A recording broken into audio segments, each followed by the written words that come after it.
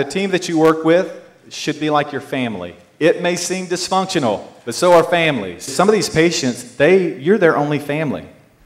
They don't have anyone to take care of them. Some of their families, you guys know this, some of their families don't want them. In those moments, you're more their family than anyone. And so I like to try to put myself in a position to where I have the opportunity to fail so that it's not a big deal. I'm not going to shrivel up and die up here because I failed. You don't have any hobbies?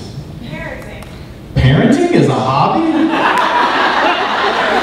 All right, that's okay, that's fine. That's a noble hobby. Earl? Ina. Earlina. Lena. Lena, Earlina. Someone needs to give her a microphone. Earlina. With a girl named Elena. I'm putting her name in a song. Well, she likes to make her patients laugh,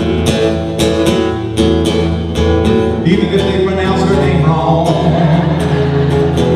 I like to say hello to my friend Chicago. Hello. Hoo-ha! Monique, no need no mic. Sometimes I eat burritos. Hoo-ha! Nice. Now there's shit on my microphone. You have these patients that aren't within the guidelines, they aren't within protocol, they aren't within rules and regulations. They show up into what they think is their house. The only step to take is how you're going to respond to it, how you're going to deal with it. Before I go on, the client says, "You are going to be funny, aren't you?" You paid, you watched my video, you know everything I do, and a minute before I go on, you want to know if I'm going to be funny. I mean, this is the same feeling you guys get when, do I have to pay for parking? I want to talk about billing face-to-face, all those things. What I knew I had to do is, I have them, when they say, "Are you going to be funny?" I say, "We're going to have the best time. It's going to be so much fun." If your audience isn't connecting with me right away, I've got like 10 tricks that I do that gets them. I'm going to have them on stage with me. They're going to be laughing. We're going to have a fun time. I will spend an hour trying to connect with your audience. That wasn't an easy place for me to get to.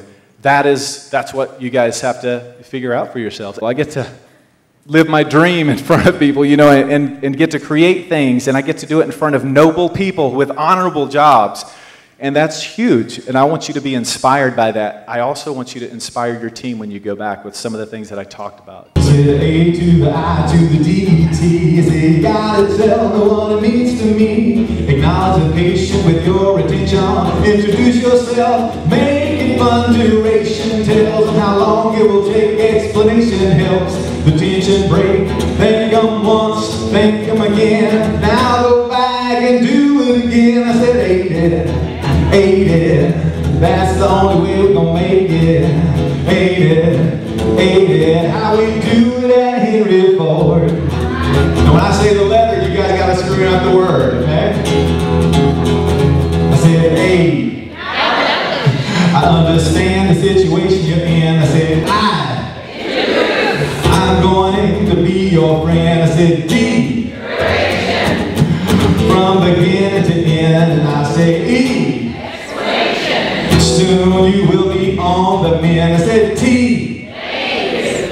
Thanks. Appreciate it. Until we meet again, I said ate it.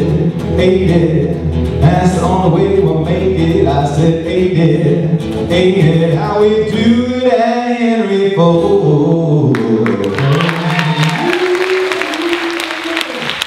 Thank you guys for being amazing. God bless you.